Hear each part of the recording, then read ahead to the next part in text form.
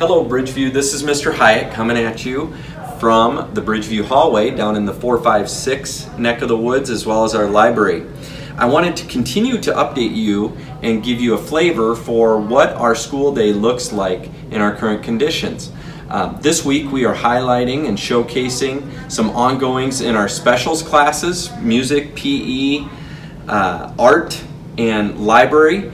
And it'll give you a sense of what social distancing looks like, and maybe even more importantly, what student learning is looking like in our classrooms. We're all about creating a wonderful learning experience for all kids, so here's just a flavor of what that looks like. Now I'm much more than I'll never know when I think to myself,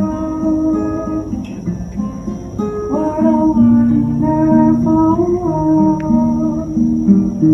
Surprisingly, the kids at Sunrise Elementary School began to love Library Day.